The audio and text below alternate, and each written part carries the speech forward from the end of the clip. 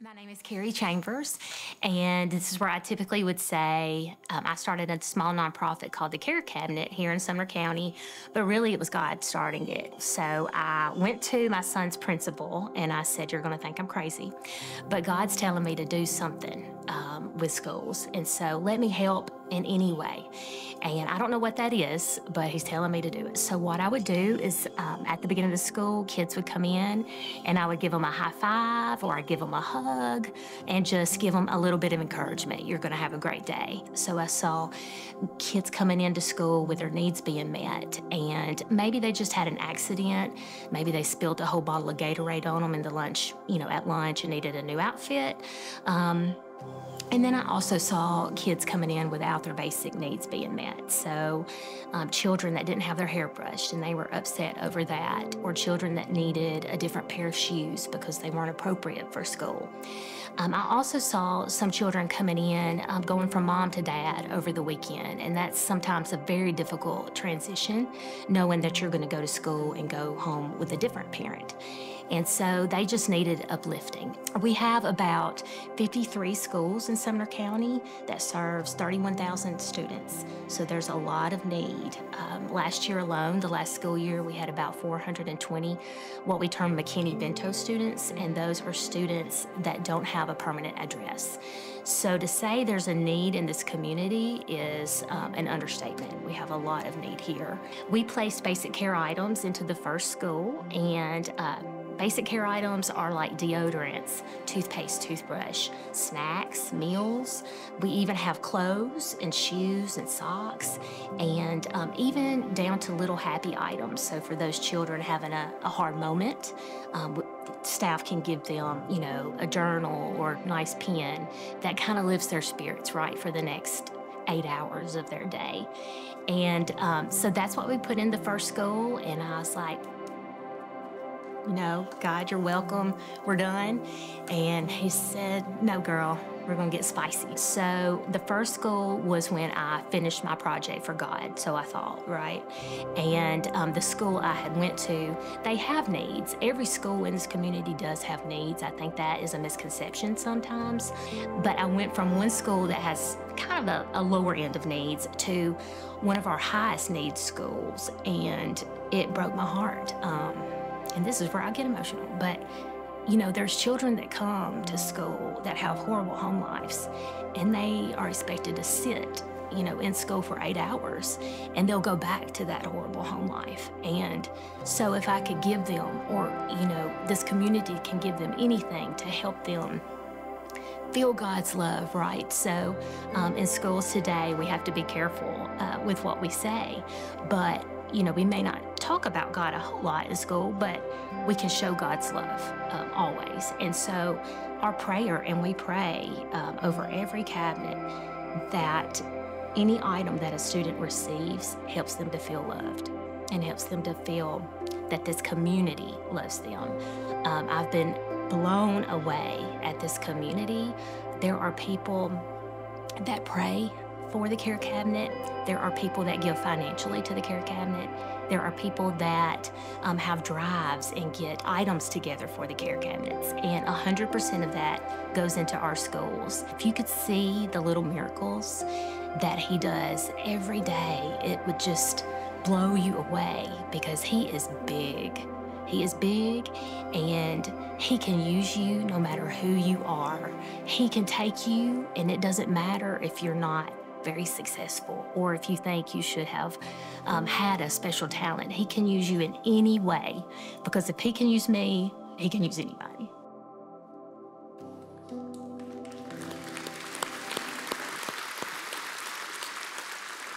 Amen. That's what we're going to talk about today in our time together, how God can use us right where we are, where we live, work, and play. And I just want to highlight, somebody emailed me, or emailed our team recently and said, "Hey, I love the vision to reach people all over the country and have an online presence where people are worshiping online.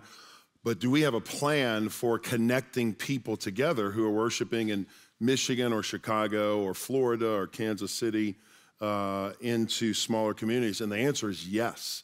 Actually, we have a plan where people worship online, and they gather for life groups, sometimes over Zoom, like my parents do in Chattanooga with about 25, 30 other people every week.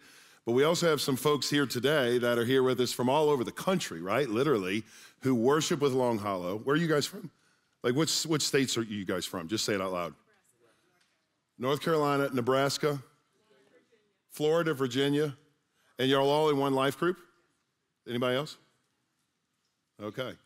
Is that not cool what the Lord's doing to bring people together so they worship, they gather in life group, and so we're glad you're here, and we're hearing stories like this all over. Today, I want to talk about our vision a little bit as we continue down the road. And I was thinking last week, when you heard this vision, 55,000 legacies by the year 2035, it was probably how I felt when I was looking at colleges. Just kind of a short story. I remember when I was trying to go play basketball in high school, and I had done different tryouts at different schools, and I had gotten the opportunity to go try out at Ole Miss. So any Ole Miss fans, hottie toddies in here today? Auburn fans, sorry. Yeah, I was pulling for the win yesterday for you. I knew I was talking about that. But anyway, I went to Ole Miss, and it was the first time I was at an SEC school. And obviously, I had no business being there because they said your tryouts against, this is true, a 6'10 guy and a 6'11 guy. And I'm like, I think I'll go home now. I think I'm done. But I continue with the trial. But I remember sitting with the coach after, and he shared with me his vision for this SEC program. And I left excited and intimidated at the same time. And I know some of you heard our vision yesterday or last week, hopefully not yesterday, last week, and you heard this 55,000 legacy vision by 2035 in 12 years, and you were a little overwhelmed by it. And if you're honest, it's a pretty big vision, amen? Who would agree? But again, we serve a big God, right? And we realize that if we aim at nothing, we're gonna hit it every time. And so we need a trajectory of where we're heading. Now, for those who weren't here last week, let me just give you a synopsis of it. The vision is broken down into 4 different categories. The first one is we are praying and believing that by 2035, there will be 25,000 people who worship on a Sunday morning with us all over the country, literally all over the world. Now, you're probably saying that's a really big number, and it is. But right now, presently, we have anywhere from 12 to 13,000 anywhere, give or take, that worship every week. So it's a big number, but we don't feel like it's something unattainable. And you're probably saying, why such a big number?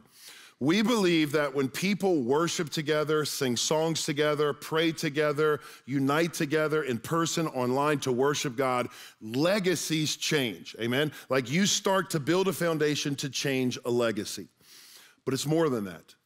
We're praying to come alongside 10,000 families to help you, to equip you, to learn how to disciple your children and grandchildren in the home.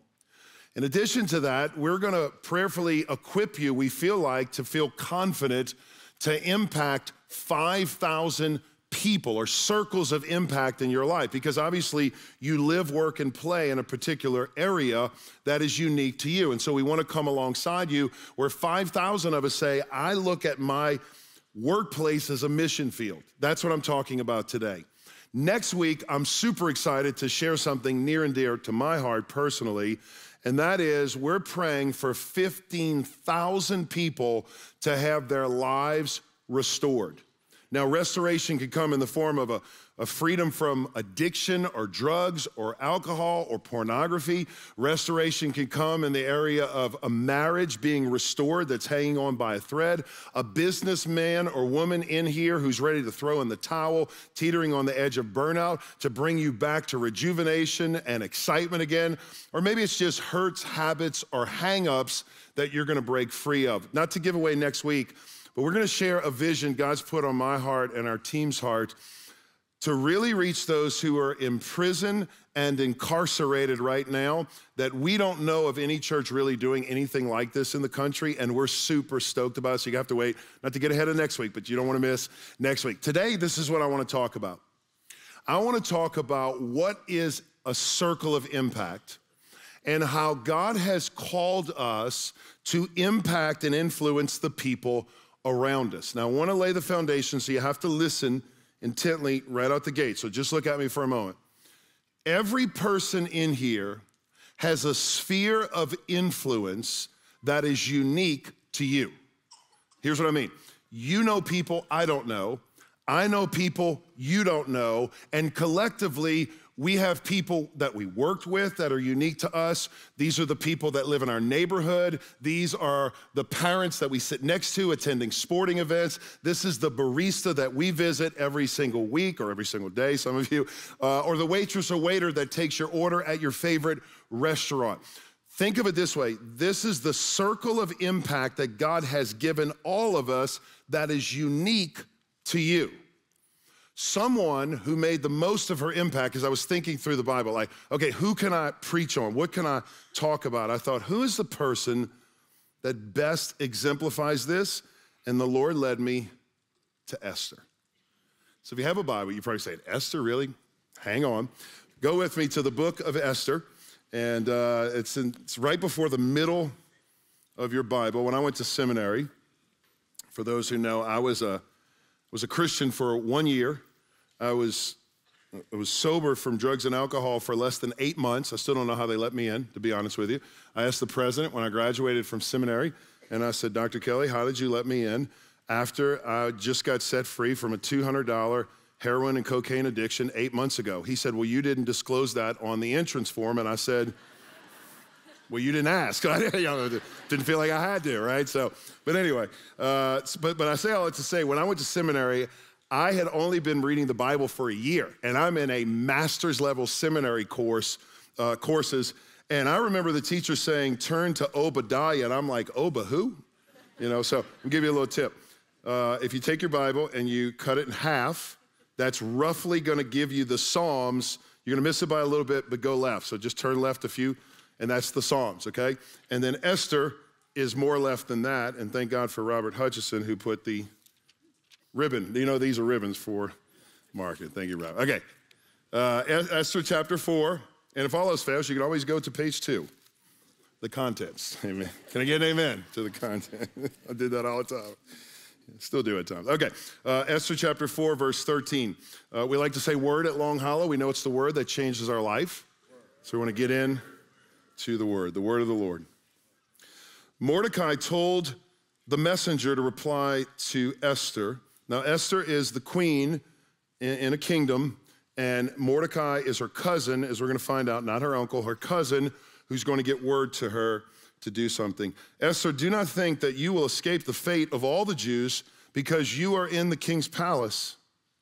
If you keep silent at this time, relief and deliverance will come to the Jewish people from another place. But you and your father's family will be destroyed. Who knows? Favorite line of the whole book. Who knows? Perhaps you have come to this royal position for such a time as this. Esther sent this reply to Mordecai, go and assemble all the Jews who can be found in Susa and fast for me. Don't eat or drink for 3 days, night or day. I and my female servants, we will also fast in the same way. After that, I will go to the king, even if it is against the law. If I perish, I perish. So Mordecai went and did everything Esther had commanded him. Let me give you the backstory of what's happening here. The book begins with a 6-month celebration from King Xerxes, which is really a community-wide, city-wide celebration. Everyone's enjoying the festivities. And then all of a sudden, he decides to call for his queen. Her name is Vashti.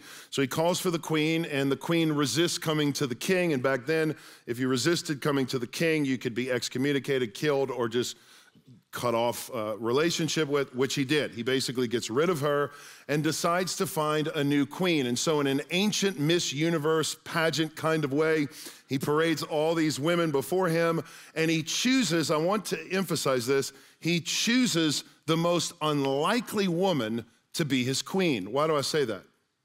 Esther came from humble beginnings. Go with me to Esther chapter 2, and I want to show you her background, Esther chapter 2, verse 7.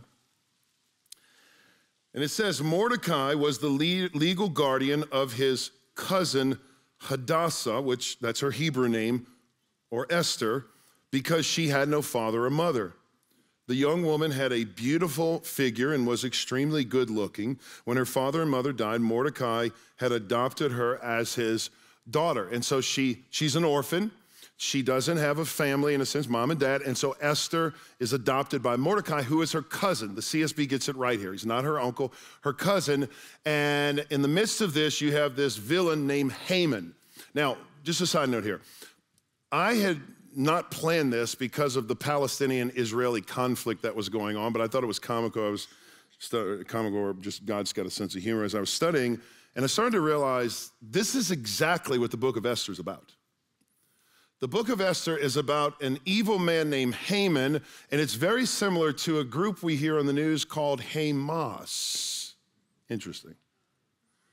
And in the same way that Hamas is trying to exterminate or destroy the Jews, that's what Haman wanted to do. Just a sidebar, if you are listening to our Forgotten Jesus podcast, we just dropped an episode that I recorded Monday with a man named Rabbi Jason Sobel. Anybody familiar with Rabbi Sobel? He used to go to Cornerstone a lot, I think, and he's been to Nashville. And so he and I became friends a couple years ago and really close since then. And so he's obviously a Messianic Jewish rabbi, and I have a passion for all of that.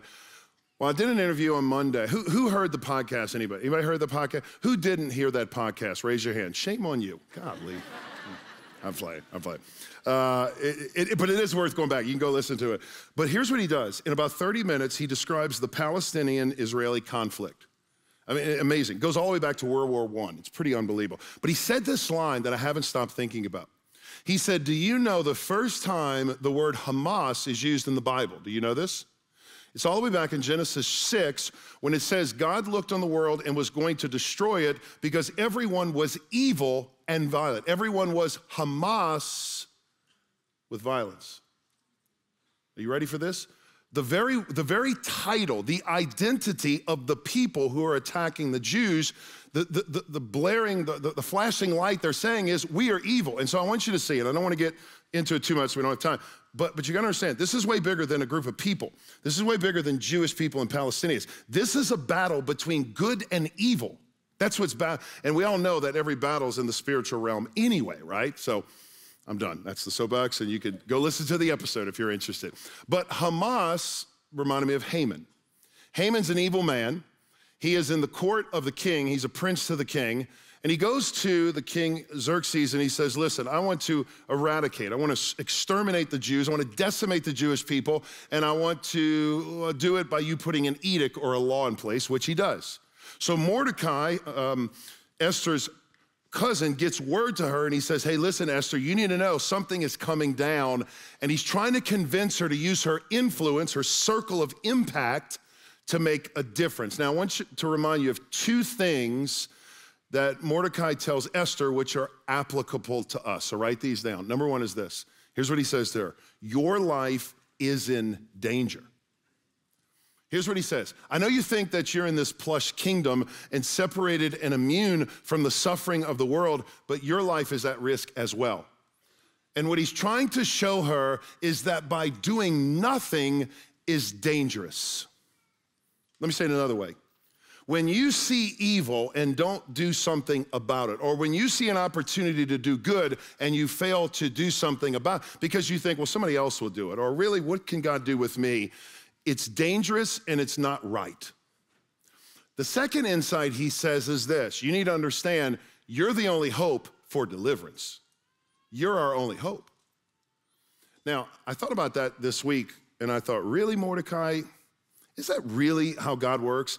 Is God really saying, if you don't do it, like I've raised you up to do it, and if you don't do it, it won't get done? The answer is yes and no, okay? Mordecai is actually asking here, church, a rhetorical question. God can do whatever he wants, and he chooses and does what he wants. However, God has chosen this woman at this time in this part of the kingdom to step up and obey him in this manner. And what he's saying is, no one else has the platform nor the influence to do what God has called you to do. While God can use anyone, God has chosen to use you in this moment for the task at hand. Come in close, watch this. I wonder how many times we miss the blessing of God because we don't do anything about it when we hear it, or we think someone else will do what God's called us to do. See, Mordecai is reminding Esther, listen, God put you in this position. You're not here by happenstance. Listen, I know you think it's because of your beauty, and you are beautiful, but there are a lot of pretty girls out there, Esther, with all due respect. I know you think it's because you have a nice smile, and you do have a nice smile, he probably said, but it's way bigger than that. Esther, you have to understand, God has you here not by accident. It's for such a time as this, and you can do the job that no one else can. Why do I belabor the point? Friends, listen to me. You are at a season in life, I want you to get this, where you've never been before. Watch this. You've never been in the past today, and you'll never be tomorrow where you are today. What do I mean? You have a set of friends you've never had before. You're in a job you've never been before. You're at a position in life you've never been before. You're in a city, some of you've never been before. You live in a neighborhood you've never been before, and you will never have this opportunity again. And God has given all of us a unique opportunity to impact people around us, and if we don't do it right now, the question is, who will? Who will?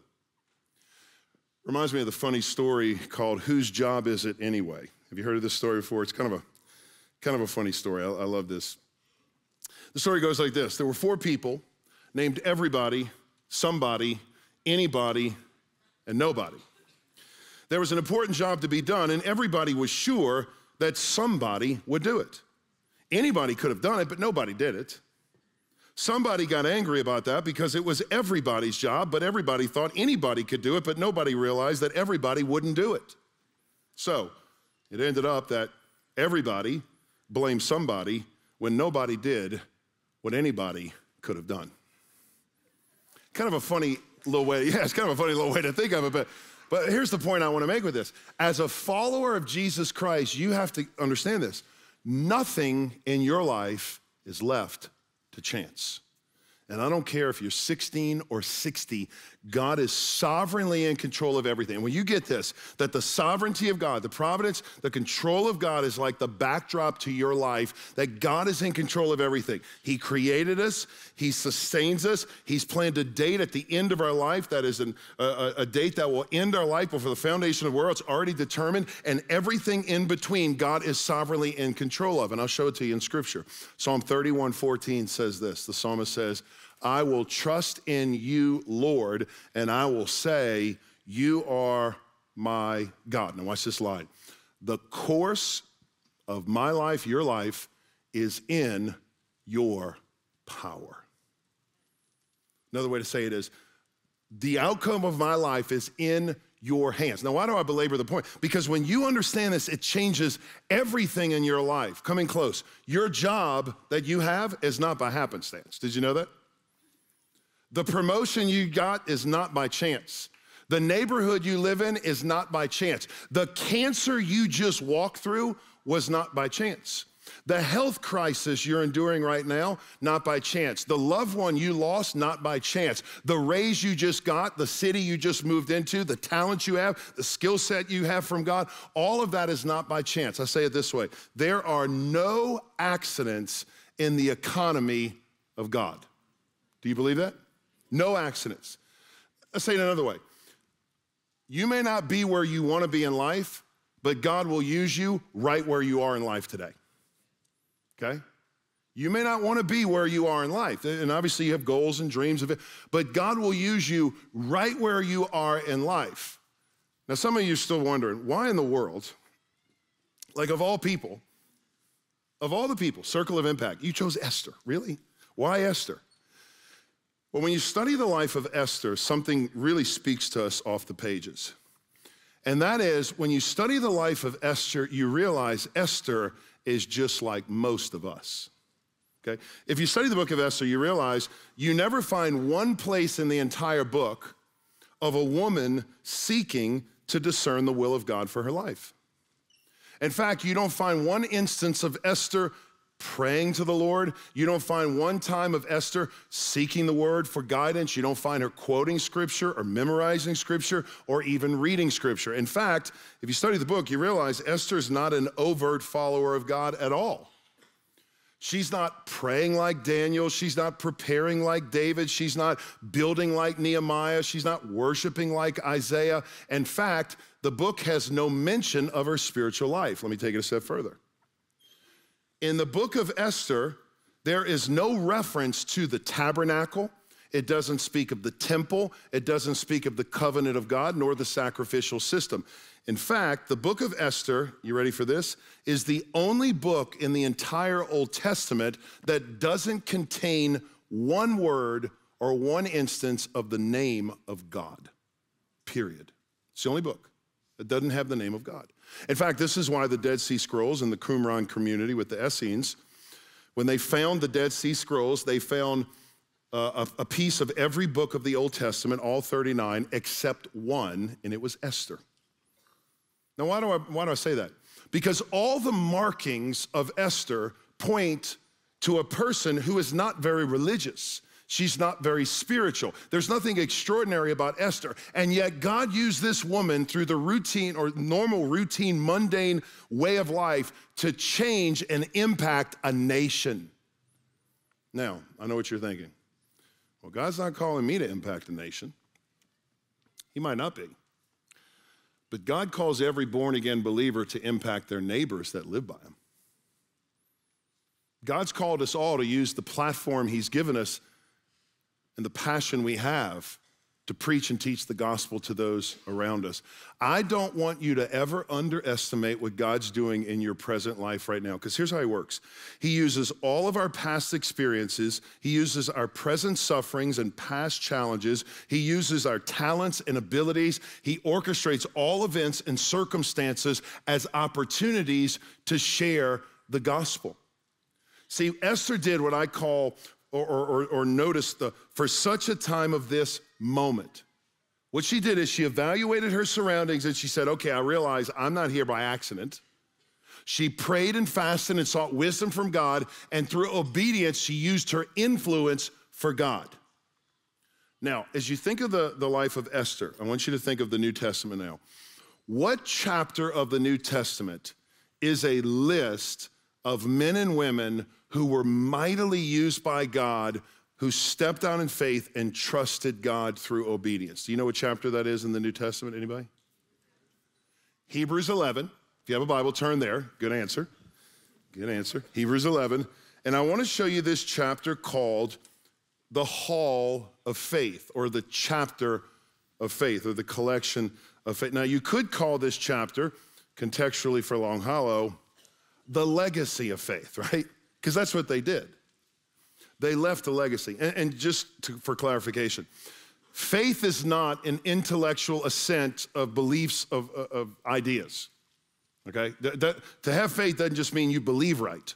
For the Hebrew mind, faith was always faithfulness, meaning what you believed led to action.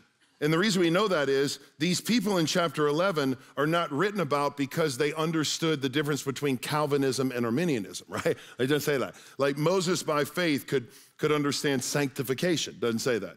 You know, Abraham by faith knew eschatology and end time. Doesn't say that. They're remembered not for what they believed. Watch this. They're remembered for what they did. What they did. Now, one cool insight here before I go to the end. Verse 13 tells us something encouraging, and that is all of them did not fully realize the investment in the moment before they died for the impact they would have after they're gone. In fact, they never saw the end of what they invested in, right? They never saw fully. Look what it says in verse 13. All of these died in faith, although they had not received the things that were promised. So men like David and Moses, and men like Noah and Isaac, or women like Rahab or Sarah, we look at them as being great men and women of the faith, but we tend to forget that they had a checkered past and they weren't always how they ended. And I want to give you this list to encourage you, but let me just remind you of some of the men and women God used. Noah, if you didn't know, was a drunk. Did you know that? Abraham was too old. Isaac was a daydreamer. Jacob was a liar. Leah was unattractive, according to the Bible. Joseph was abused and trafficked by his own family. Moses was a murderer and a stutterer. He couldn't even speak, he said. Gideon had low self-esteem. Samson was prideful. Rahab was a prostitute. Jeremiah was too young. David was a murderer and an adulterer. Elijah was depressed and suicidal. Isaiah preached naked, go figure. Jonah ran from God. Ruth was a widow. Job went bankrupt. John the Baptist was an outcast with a peculiar appetite. Peter denied Jesus. The disciples deserted Jesus. Martha worried about everything at all times, the Bible says. Mary Magdalene was demon-possessed. The Samaritan woman was divorced more than once. Zacchaeus was too small. Paul was a murderer. Timothy had an illness. And finally, my favorite, Lazarus was dead. And yet God used them all. Can I get an amen, right? I mean, that's the kind of God we serve, right? Why don't I put that list up there? Anybody resonate with anybody on that list, right? I know what you're saying now, but these are men and women of the Bible. God put these names in the Bible. Now I get that. But did you know that your name's actually written in the Bible? Did you know that? No, I'm serious. Your name actually made it in the Bible. I want to show it to you. It's at the end of Hebrews 11. And the author says this, just kind of in closing after this amazing chapter of faith. Here's what he says, or she says. I think it could be a woman, by the way. Another sermon for another day. Verse 32. Don't think about that. That'll get you sidetracked. Verse 32. I should have said that. Should have said that. It's my ADHD brain, get back on track, right? All right, verse 32. He or she says, and what more shall I say? For time would fail me. He said, I can go on and on, but let me just give you the high 30,000-foot view. I could tell you of Gideon or Barak or Samson, Jephthah, of David and Samuel and the prophets, who through faith conquered kingdoms, enforced justice, obtained promises, stopped the mouths of lions, quenched the power of fire, escaped the edge of the sword, were made strong out of weakness, became mighty in war, put foreign armies in flight. Women received back their dead by resurrection. I love that line. Some were tortured, refusing to accept release so that they might rise again to a better life. Here's your name, verse 36, others, circle it, others, others. Suffered mocking and flogging and even chains and imprisonment. They were stoned, they were sawn in two, they were killed with the sword. They went about in sheep's and goat skins, desolate, afflicted, and mistreated, of whom the world was not worthy. Wandering around in deserts and mountains and dens and in caves of the earth. I wanted you to circle the word others in the Bible. It's always struck me every time I've read this passage because the word others shows us these are the men and women whom the world will never write about, papers will never document, books will never be penned about, and yet God knows about and God sees. Friends, the others are us. See, the others are the men and women whom the kingdom of God advances on their backs. These are the men and women that will live in anonymity and obscurity, and yet God sees you, and God loves you, and God uses you. And I don't know about you, that gives me great encouragement today. I hear it all the time, but the biggest barrier is I don't know what to do. I don't have any talents to write home about. And what people say when they're saying this is, I can't sing, or I can't get in front of people, or I don't know enough of the Bible, or I'm not a preacher, I'm not a teacher, so I don't feel like I can be used by the Lord. Let me encourage you today. Don't think of your circle of impact being on a stage or a platform. Don't think you have to have an impact with a microphone in your hand or being on the other side of a phone of a person taking a video of you to post on TikTok or YouTube. It's probably not in the public eye at all. Most of the time, it's in the simple steps of obedience behind the scenes when no one sees but God. And here's how the Lord works, and I want you to get this. This is how God has wired and created you, and this is how you're used by the Lord. It's praying to God to say, God, what am I passionate about today? And using that passion as a platform for the advancement of the gospel. For example, you start to pray about impacting those around you who share a love for football, or those around you who share a love for skills in woodworking or carpentry, or those around you who have a passion for classic cars, or those who love to read good books together, or have a desire to go outdoors, or those who like hunting or camping or golfing. If you're a coach, it's taking advantage and making the most of those kids you will never have before and never have again, and investing in them. If you're a teacher, it's investing in the students that you teach. If you're a family, it's living next to neighbors you may never live next to again. Or if it's a guys group, it's going hunting or playing golf with buddies who have never heard the reason why you are different. They don't know the difference that's made the difference in your life, and you've played golf, and it's speaking about that in your life. Now, I know at this point you say, I'm with you. I want to do that. I'm amening that. I want to give a little urgency as we close. I want you to think about your life in this category. Let's imagine you go home tonight, follow me, and God sits down with you in the quietness of your time with him, and he speaks this to you and says, you only have 3 years left to live.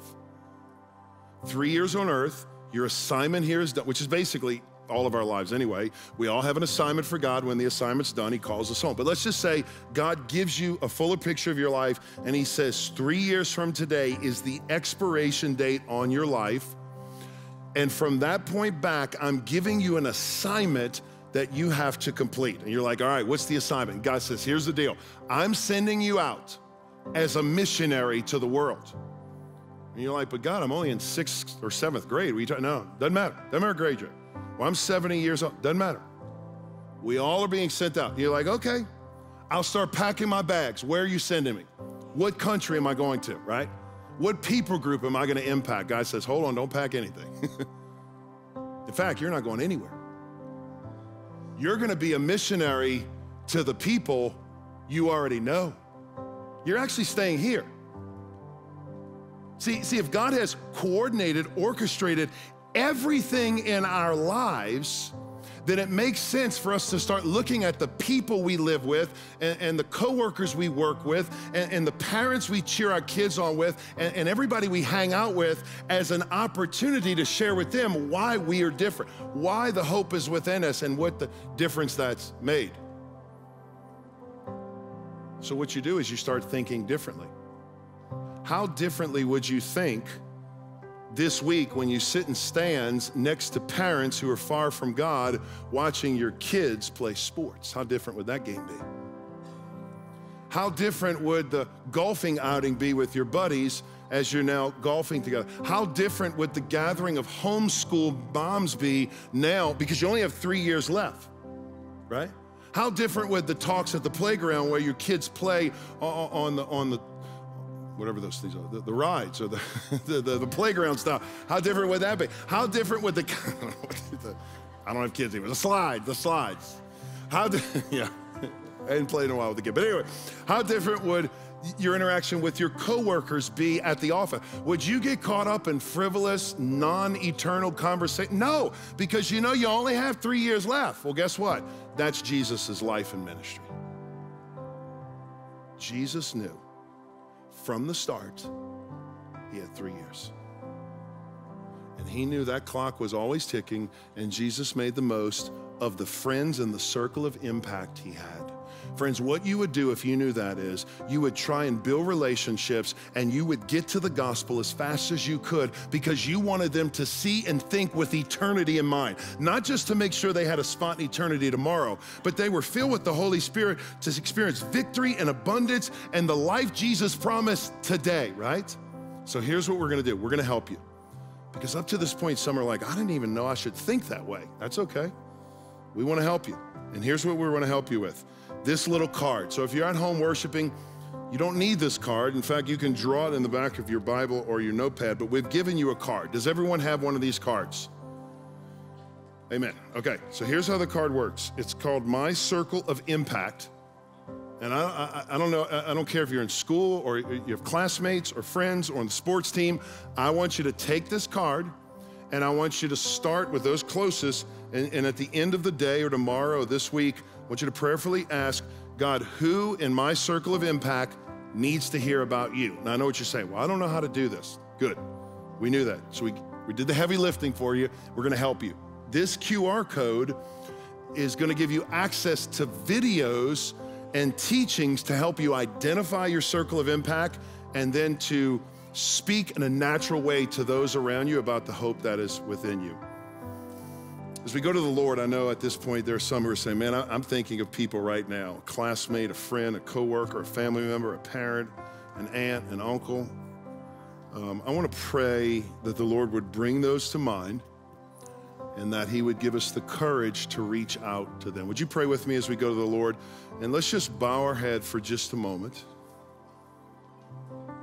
And if you're with us today, you can do that. I want you to ask the Lord and say this, God, who in my life needs Jesus? Who in my life particularly needs to know about the life-changing, transformative encounter I've had with you in a way that I'm not the same, and I know they will not be the same as well. You know, for some of you in here, if you're honest, the first person that comes to mind is you. You're like, you know what you're talking about, Pastor Robby, I need, I want, I desire that. I've never surrendered my life to Christ. I've never experienced victory over sin. I've never seen God worked in an abundant way. I don't have the joy and peace and satisfaction that you're talking about. And so before I pray with you over names of people, I feel like it'd be important for me to pray with you personally. And I'm not going to call you out. We don't have the time to do that. But I do want to acknowledge before God where you are. And if you're in here today, and again, I'm not going to call you out, but I do want you to raise your hand high and boldly now. And that's all you're doing is saying, Pastor Robby, just pray for me because I need Jesus. I want to surrender my life to Christ now. Thank you, little brother. Anyone else? Would you just slip your hand up real high? I'm not going to call you out again. I'm just going to pray over you. Pastor Robby, would you pray for me? I need to surrender my life to Christ. And today I really thank you in the back, brother. Anyone else? Anybody in the balcony or in the back or maybe online? Thank you, brother. Thank you, sister. Anyone else? Thank you, brother. Don't go another day without being right with God. Eternity is too long to be wrong. Anyone else? Praise God. People have already raised hands all over. Anyone else? Pastor Robby, just pray for me. Praise God. You put your hands down. Father, I pray for those who have raised hands right now. I don't know their circumstances or their situation, but you do, and you know them better than I do. And so I just pray that you would grant them salvation, God, as they repent of their sin and put their faith in you and you alone. And that there would be a great freedom in their life, God, that the guilt and shame would be removed, the heaviness, the weight of the past would be taken away, and you would replace it with unspeakable joy. And show them that the best days of their life are ahead. May not be the easiest days, but the best days, because they never have to walk alone by themselves. As Meredith sang so beautifully this morning, not for a moment have you forsaken us or turned your back on us. And God, you've never promised an easy life, but you did promise an easy yoke. And so we surrender to you now. God, I'm praying for the names that you're bringing to mind even now of people who desperately need Jesus, and what they're looking for is not found at the bottom of an empty beer bottle or a pill bottle, or in a bunch of sites or pictures online or on their phone. What they're searching for is found in a person. And his name is Jesus. And give us the boldness. God, we're not ashamed to tell people about the only cure for their soul. So take away that. That's a ploy of the enemy, God. Let's take away that and let us do it with joy and urgency and excitement for your glory. We ask it today in the only name we know how. And that's the strong and powerful name of Jesus Christ. And everyone said,